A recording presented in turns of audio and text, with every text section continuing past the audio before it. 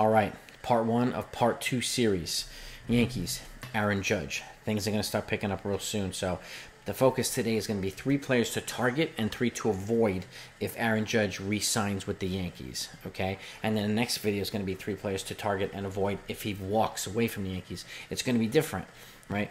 I can already hear some excuses from some folks in the franchise saying if they re-sign him, then well, we have to be stingy everywhere else because we signed him to a lot of money and blah blah blah. Like, keep in mind, like, they're already swimming in money. They make over $20 million every postseason game in profits, in additional profits. So they are not hurting at all. And everybody knows they have multiple holes that need to be filled, one of which is Aaron Judge. Okay, he's beloved here. He's the franchise player. So, you know, people want him back, obviously. But at the same time, this is his chance to cash in on free agency. So one way or another, they're going to have to do something here. But, you know, with that in mind, these are the 3 players I want to target. I think would be a good idea to target and then avoid too, with these certain parameters in play.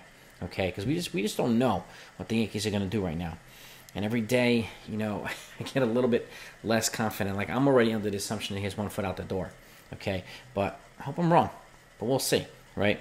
So the first guy, well, the first one is a reliever. And I'm giving you 3, 1A, 1B, 1C. Rafael Montero, Gregory Soto, David Bednar. Okay, Bednar is our power reliever, the closer for the Pirates. He's not a free agent until 2027. Gregory Soto is a closer for the Tigers, not a free agent until 2026. And Rafael Montero is actually the setup man for the Houston Astros behind Ryan Presley, and he is going to be a free agent at the end of the season. He's a power arm. He throws 96 miles an hour on the average. He's got nasty stuff, okay, and he doesn't have any control problems. He's just going to cost money. But this guy will be a heck of a lot less expensive than a guy like Edwin Diaz, who's probably going to cost $100 million as a closer. Right, so just something to keep in mind. And these guys provide great value. And again, if you get Bednar or Soto, you don't have to fork up a ton of profit because a ton of salary because the guys are going through arbitration still. Okay, so that's something to keep. You have to fork up prospect capital, yes, player capital, most definitely. But that the Yankees have plenty of that. Okay, and they're also looking to move some guys, so they could put something together for either one of these guys. But if they want to just pay money, Rafael Montero is the guy I think I'd be looking for, I'd be targeting. Next up is Adam Frazier, who's an infielder and an outfielder. He plays multiple positions.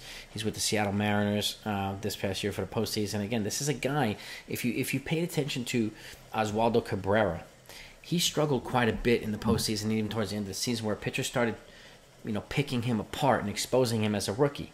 Right, he's unexperienced things, and there are things that he needs to work at. They were preying on him with 2 strikes and throwing him stuff wildly out of the plate to watch him chase it, and they knew he would do that, so they kept preying on him. So that's a growing piece for him to work on. Okay, and the same goes for Oswald Peraza. So Adam Frazier, to me, plays infield and the outfield. Okay, he's a left-handed hitter who also throws righty, but he's a solid contact hitter. He can run the bases. He plays good defense as well. And the Yankees need more contact hitting.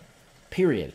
And this guy's he's played in the postseason. He's been known for getting some big hits and coming through for the teams that he's played for. And he's a guy that I think would cost not much. He's 30 years old.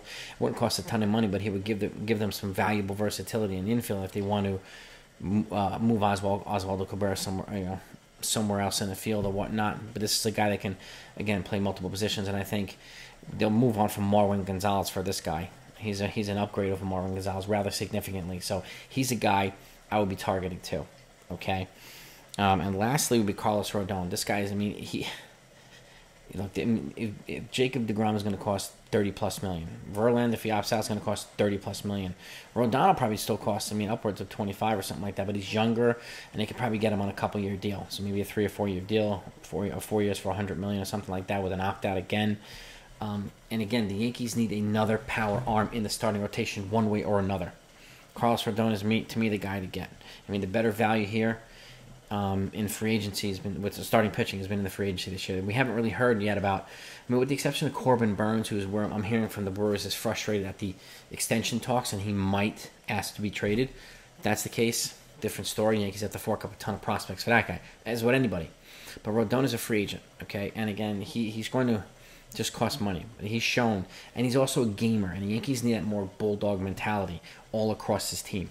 They got a couple of bulldogs in the rotation, but they need him everywhere else as well. But he's also a pitcher, so he would really, really put some beef into that starting rotation one way or another, which they could use.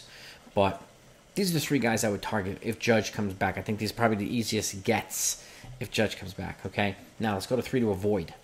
Okay, number one, Edwin Diaz, because of the cost. Okay, he's going to cost 90 to 100 million minimum. Okay, no doubt about it. So I expect Uncle Steve to probably try to get him back to keep him in Queens.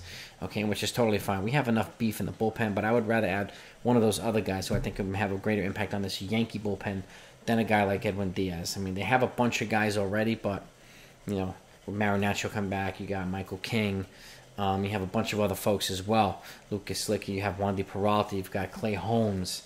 Stephen Riding is supposed to come back, a big arm. There's plenty of guys. But if you add a Montero or Soto and Beno, or if you add two of those guys, the Yankees would be in really, really good position, particularly with Efros out and losing Chapman, Britton, Rafael Castro. Castro. Who else? And they're losing somebody else. Somebody else they're losing. I don't remember. But those are the three main guys that are going out in the bullpen. So these guys, I think, are good value for this team. So I would avoid Edwin Diaz if I could. You know, he's a sexy name, but he's had control issues over the years as well. He's had a monster year this year, but I would avoid him. Next up is Jacob deGrom for the same reasons, but with the other reason that he can't stay healthy. I mean, he's going to cost $35-40 million, and he plays maybe half a season. You get out-of-worldly production out of him, but again, not being able to stay healthy hurts. And the Yankees need more reliable guys in the starting rotation, in the bullpen, all across the board. Okay, it's the pitching on both sides that kind of kept this team afloat throughout this year. The hitting is what's failed them. Okay, runners in scoring position, contact hitting. That's why I mentioned Adam Frazier and guys like this. Okay. But this guy, deGrom, I love him, but he just can't stay healthy, so I would avoid him as well. Okay, and lastly, Xander Bogaerts. I just don't think he'd be a good fit here. I think he'd be a good fit probably in the National League at this point. And he's one of these guys I'm worried about coming from the Red Sox to the Yankees. And I think he's going to get moved anyway, and I expect the Red Sox to probably target Carlos Correa. But we'll see. But these are the three guys I would avoid. Okay, you let me know what you think. Give me your feedback in the comments, and you already know what to do, so you don't miss part 2. I don't want you to miss it. And I have a lot more stuff coming out. So, but have a great week, everybody. I'll keep recapping the World Series games. The Phillies and the Astros are tied 1-1. They're heading back to Philly now for 3. It's going to be a hell of a lot of fun starting tonight. So, talk to you later, gang. Over and out.